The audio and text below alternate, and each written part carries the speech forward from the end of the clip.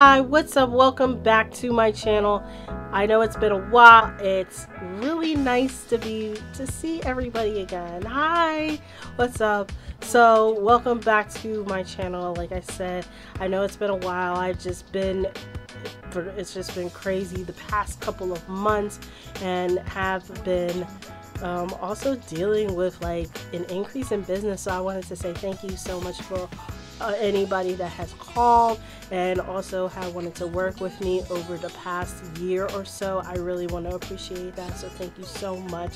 And just to kind of give a little tidbit, it's a little, I know it's been a lot. Like, I have my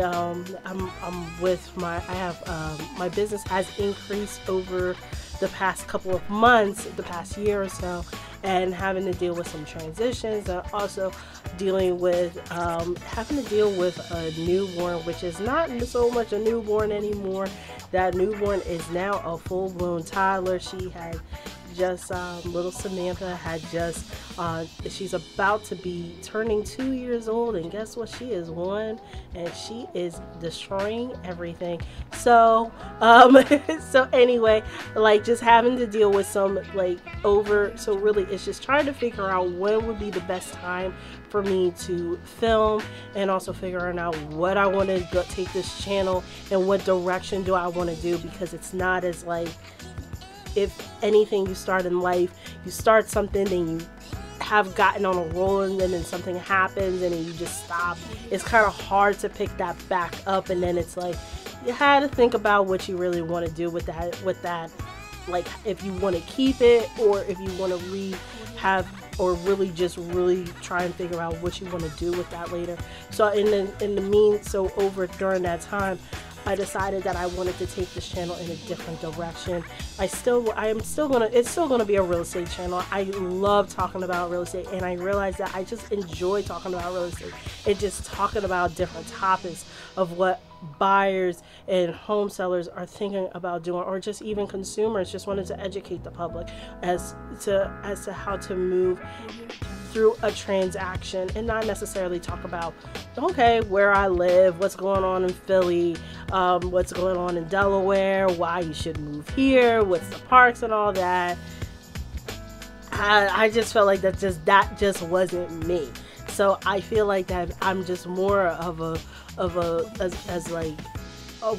real, I like to be as real as possible, and I really just like talking about different situations and talking about what am I seeing in my business, what am I seeing, and how can I help anybody that is also thinking the same question. Because guess what, just because I have a call, like, you may not be the only person thinking about this. There's other people thinking about the same question.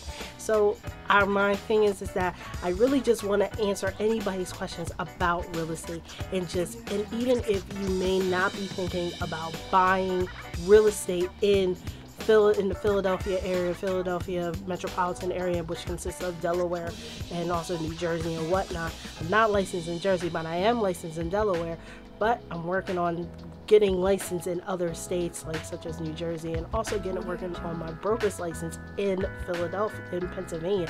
So let's get into it. So really, what is today's topic? So today's topic is going to be something that you've probably heard in the news for so long, and that is interest rates.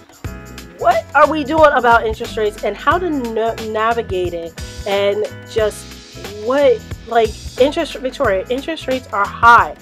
I want us not buy now because interest rates are so high. So I think I'm going to pause my search.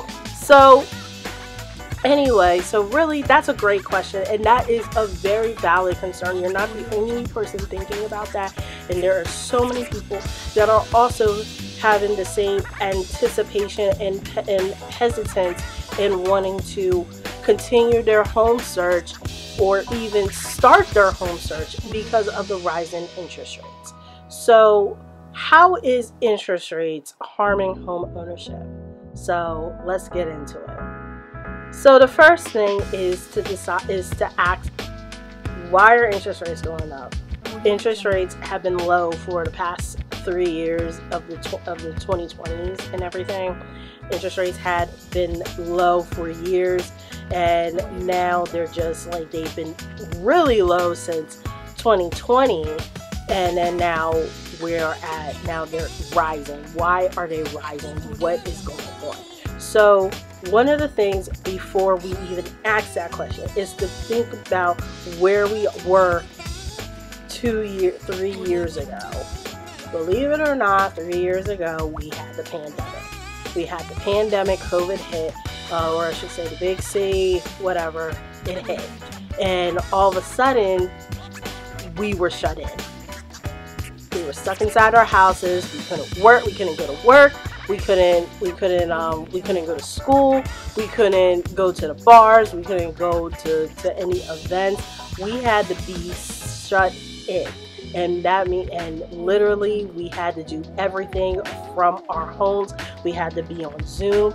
We had to order everything online, and we could only go out if we absolutely needed to because of what was going on outside. So because of that, because we had in 2020, we had to turn our homes where we were, traditionally we've been going out, leaving our houses to go to work, driving like up to an hour or more plus X amount of time to go to work, and then drive back home, have to deal with traffic, have to deal with errands, picking up kids if you're a parent, or having to run errands for family members, going to the grocery store. We had to go do all that stuff. Kids, they had to go to school. They went to the neighborhood school, or even going to college or whatnot, or any higher education. So they were going into school, and then we were just coming home, enjoying our houses.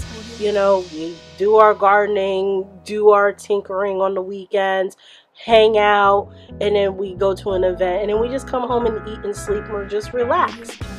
We didn't really, but the only thing is that we had to be in those places because of our job, because we had to go to work or go to school. So what happened in 2020? Pandemic hit, early 2020, March of 2020. Government said we're in a global pandemic. Everybody shelter in place. So we're stuck home. Literally overnight, the world shut down. So guess what we were doing?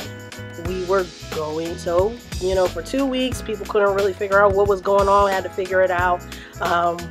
We worked on Zoom. We had to go on Zoom, and countless Zoom hours and Google Meets and whatnot, video conferencing. And also, guess what? Schools were shut down, and guess what? Eventually, schools start back open. But guess what? They weren't going to school. They weren't going to their school building. They were going to school at home. So guess what? Parents had to stay home, be with the kids, make sure that they're logging in and doing all that fun stuff. So I got PTSD just thinking about it. But anyway, that's what we were doing. So we were home. So we were all just home, just trying to figure out what was going on. But guess what? That 3-bedroom, 4-bedroom house, 2.5 bath, where you have a corner in this, and having to set up a camera, you got kids in the corner, in the living room, having to set up a classroom, and we also had to try and get our exercise in, try to make sourdough bread, whatever the trends was going on back then. I don't need to keep going on and on about it. Ultimately, our homes became our offices. They became our workspaces. They became our restaurants. They became our school, our classrooms. They became our gyms. They became everything. So guess what? People were reevaluating their spaces, and guess what? People decided to, hey, if I'm home and I'm going to be working from home and I don't necessarily need to go into the office, hey, I'm in New York or I'm in Philadelphia and I don't like the way how prices are, and here I am spending so much money and living in an apartment in a 900 square foot apartment. I don't need to go into work. I'm just here because I have to go into work into the city. Why not I just buy a house in Tennessee somewhere, or in Colorado, somewhere where the cost of living isn't as high, buy a house and get more bang for my buck. Actually have a backyard, actually have a basement, actually have enough land that I may be able to build a studio, build a something that is away from my house, like something to make it more comfortable, have more room so that everybody can be able to do what they need to do online. So everybody has their rooms that they can have their classrooms in. We can have a bigger kitchen. We have more bathrooms, because one bathroom is not cutting it for a family of 3. You know, you need to have an additional bathroom or whatnot. It's happening back then. So people were reevaluating their spaces and they were making moves. They were buying properties, and guess what? At the time, and for a while, we were having low inventory, but it was a balanced market. You had some buyers that were buying, you had sellers that were selling. It wasn't as bad, but it was still a low inventory market. It's been like that for a while, because guess what? Homes were not really being built as quickly. So now all of a sudden you have all this stimulus coming in, and then it's causing people to have to, oh hey, I'm paying off on my debt, I'm staying home, why don't we just try and find another place? So that's what happened. And guess what? People were capping onto low interest rates, because the low interest rates have went down. They went down to 2.5%, like to 3.5% in between 2020 and 2021 and 2022.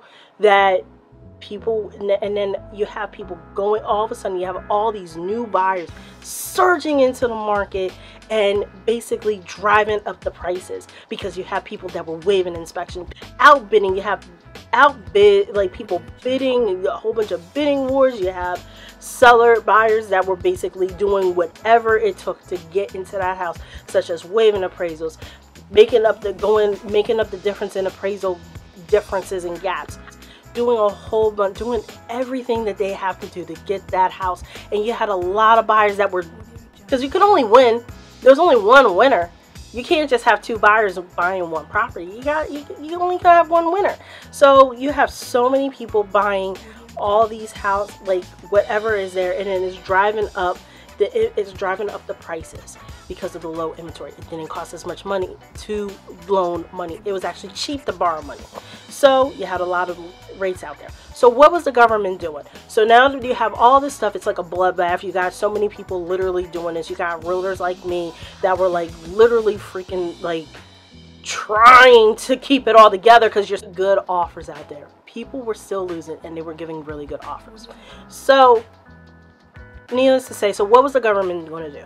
So the government decided that, hey, because we have such a frenzy and people were doing it, we have to increase interest rates, because we need to slow down the market, because it was going so quickly. And it was just trying to have it's really all about economics. It's just to combat inflation, because everything went up 2020, and people are now talking about, I feel like people are starting to talk about, because if you go online, on TikTok, YouTube, you see people talking about how grocery prices have just increased. That's nothing new. It's been going up since 2020. Prices have been going up since 2020 because of the pandemic. More expensive now. It's inflation. So we're now in 2023 dealing with inflation and dealing with just higher costs in gas, higher costs in labor, higher costs, and everything is just high. Costs more to build. About economics. So the government in its great mind, sarcastically, but whatever, this is what they're doing, is they're just doing this as to gradually increase interest rates up over time, just gradually, just to try and combat inflation and support economic stability.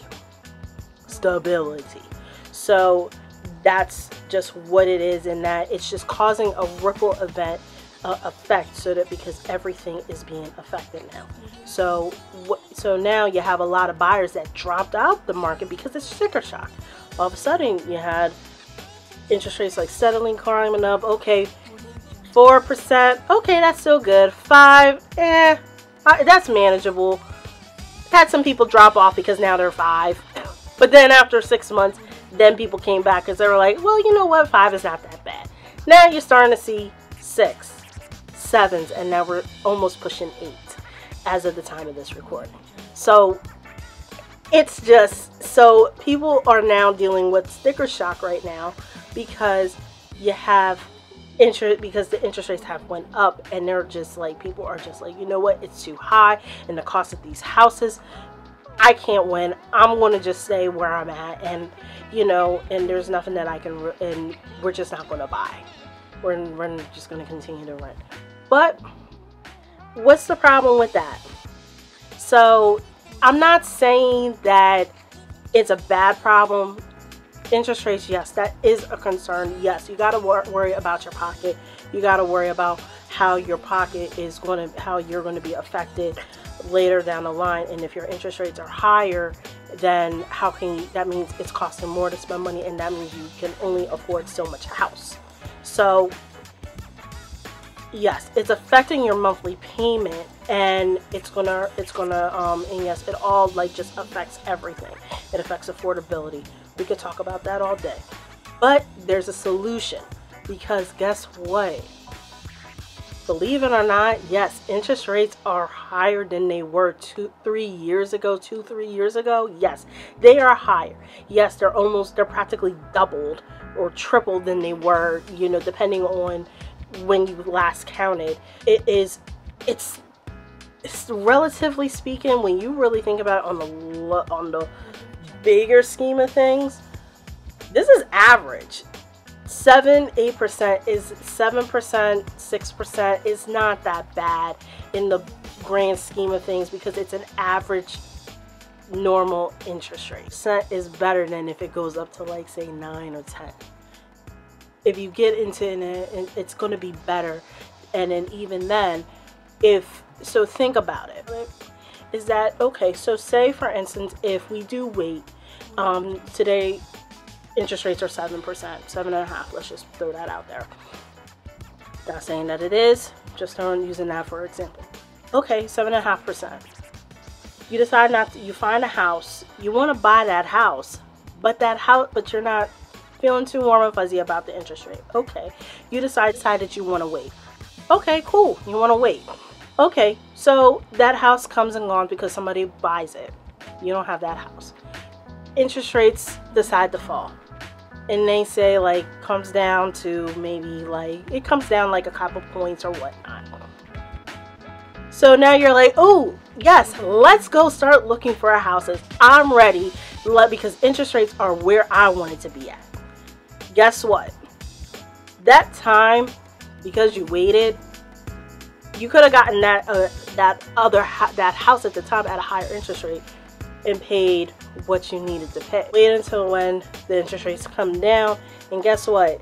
You see another house that you want to buy. And you're like, oh, I like the price, I love it, I want to buy it. The interest rate is great. Say that the interest rate is maybe like 4.5. Guess what? You're putting an offer in, and so many other people are putting offers in. Why is that? Because people are waiting. We're waiting for when you were waiting at the same time for interest rates to fall, so that you can put an offer on that one house. And guess what? Now instead of competing with 1, 2, maybe 3 people, possibly, or not competing at all at 7%, and more now with 4, like 5+ people, 10 people on that same house, because the interest rates have fallen. So, and guess what? You're having to overbid and do more, have to waive certain things, so waive inspections, waive repairs and whatnot, so that you can get that, house. And guess what? You may not get the house because you haven't, somebody else put a better offer than yours. So it comes down to competition. Right now, because the interest rates are higher, there's not as much competition. There's still demand. There's still more demand. I'm not saying that there's not competition. It's just not as much competition. You have people that are still competing, but it's not as many people as if you were to wait for interest rates to fall, and then you have more people and competing on the same house. So if you have 10 people competing on one house, you got 10 multiple bids plus more, because you got more people flooding into the market. That price goes up. So you end up paying more or overpaying for the house, because you want to go lower interest rate. Not to say that lower interest rates are bad. They are good. Yes, we all want a low interest rate. We all want the best price for our house. But, however, you have to think about it in the grand scheme of things. Would you rather pay more for a house, have to put more into the house, not get everything that you need because you have to waive certain things because you wanted the lower interest rate? It's not a bad argument, but I'm not trying to convince you otherwise. But it's just something to think about. So that's why the government has increased interest rates. The feds have increased interest rates because they're trying to prevent a bloodbath and trying to slow the housing market down so that we can have economic stability. Because if interest rates stay lower, or even if they do go lower, you're going to have a bloodbath. It's going to wreck the economy. It's not so much wreck the economy.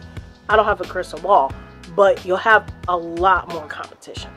So, but anyway, there's strategies and there's tips as to how to be able to get a better interest rate, to make your interest rate maybe not. There's ways to bring down your interest rate and to help pay for that, as well as so that you could be able to have the best price. So here's some tips to help you for home buyers facing rising interest rates. So the first thing is start early. Start shopping. So the first thing that I would say, and what I mean by start early, meaning you want to talk to two people. You want to talk to your trusted real estate resource, your real estate professional, and a lender.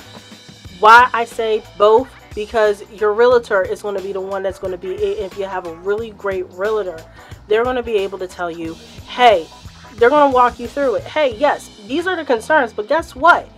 There's ways to make home ownership a lot more affordable and make it easier to combat the interest rate deal. Because guess what? Things change. You may be saying, no, I don't want to pay a higher interest rate today. But guess what? Interest rates can come down tomorrow.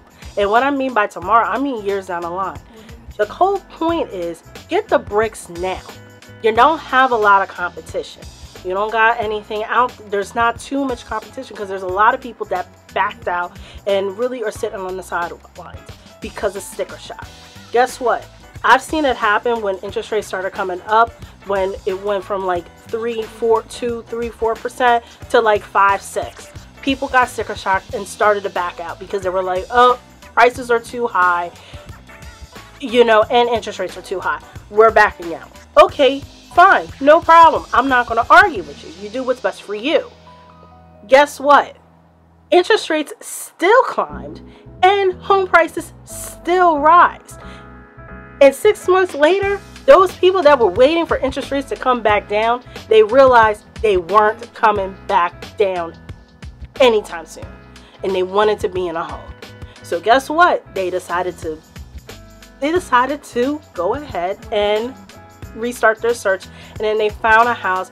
They got in on a good interest rate because guess what? There was things that their mortgage professional and their lender was able to work out to help them make their home, or to get their interest rate good and good enough for them. Because guess what? You could buy down your rate. You could and buying down meaning you could put more money down and buy down your rate so that you don't have a higher interest rate. So that's a strategy. So if you don't want to pay 7%, but pay a couple depending on if it works and how much it costs. Pay a couple $100 or a couple $1,000 more or down on your payment if you're able to, or even get a credit or grant or credit from the seller or from a credit or from a program, first-time home buyer program, that can help you save your money and help you buy down your rate, so that instead of paying 7%, if that's the figure, you're paying more like maybe 5 or 6 or something like that. So you could do that and they could be able to help you with that, or we can have the seller be able to get that to help you buy that down. So you want to talk to those two people. Talk to your mortgage professional and as well as to your realtor. But talk to your realtor because they can be able to point you in the right direction with your mortgage professional, and also shop around. Don't just because you go to one person, you don't gotta stick with them. Shop around. This is America. You can shop. Point number 2 is improve your credit score.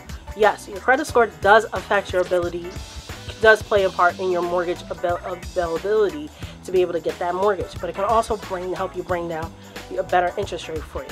So raise your interest rate and help up your interest rate, but also talk to your mortgage professional about that as well.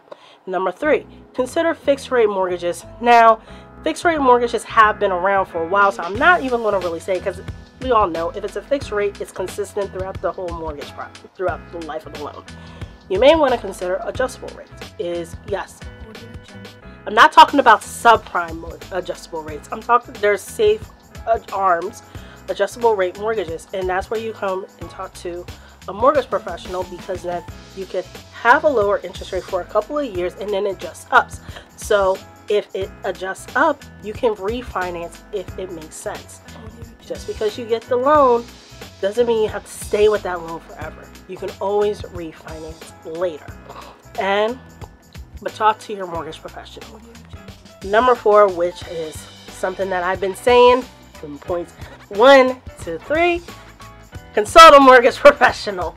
So that is, and like I said, talk to them because they are able to help and guide you. Find the best person that is able to help you structure your budget and help you with putting together that plan so that you can be able to live with that payment. Because guess what? Yes, your principal and interest is going to be the same. But guess what? There's other things and other factors that help make your mortgage payment can adjust your mortgage payment to be higher or lower. One of those things is taxes. If you're a first-time home buyer or if you live in your primary home, apply for the homestead. Apply for that because you will save money on your taxes if you can. If you're a primary homeowner, is to shop your homeowner's insurance. Homeowner's insurance, they go up just like your insurance. It goes up or down. Shop around. And I've had it where it's like my taxes went down because I applied for the homestead, but my mortgage insurance went up. So yes, I was happy that my taxes went down, but because my mortgage insurance went up, it offset my taxes. My decrease in taxes offset that increase. So my mortgage payment ended up being like $10 or $20 lower than what it was initial. But you know what? Shop around because there is ways so that you can be able to save money after you get into the house. And also just being a smart consumer with your budget and just being on top of it. So talk to a mortgage professional. And number 5 and final is budget wisely. Factor in potential rate increases.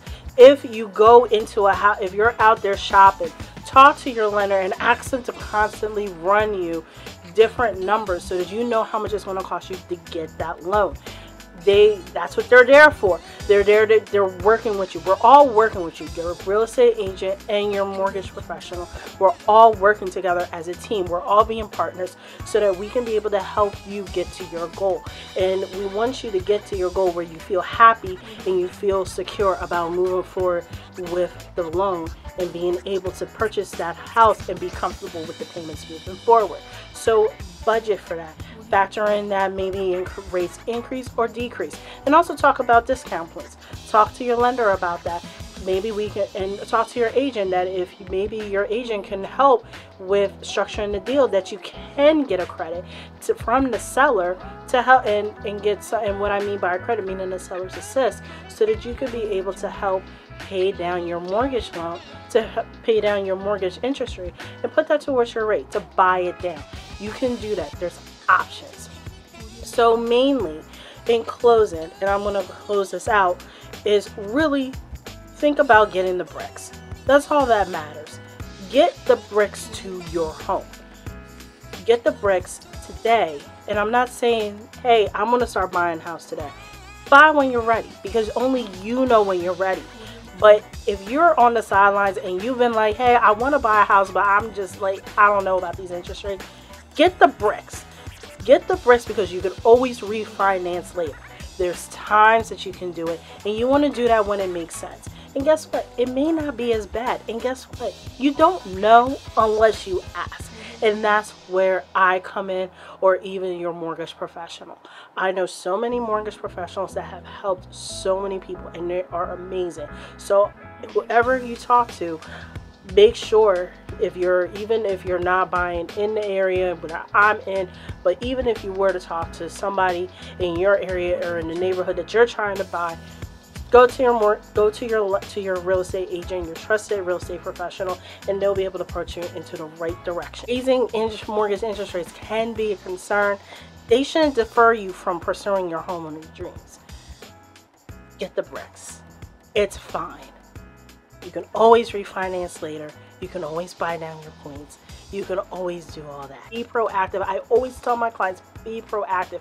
We want to be proactive. We want to stay informed, stay educated, and be informed. And that way you can feel empowered to move forward through this process, because you could still find the home that fits your budget and enjoy it. And guess what? Nothing's better than finding the right home and you got the best price and you're getting the best terms for it. There's nothing that beats that feeling. So if you find this video helpful, please give it a thumbs up. I know this has been my first video in a while.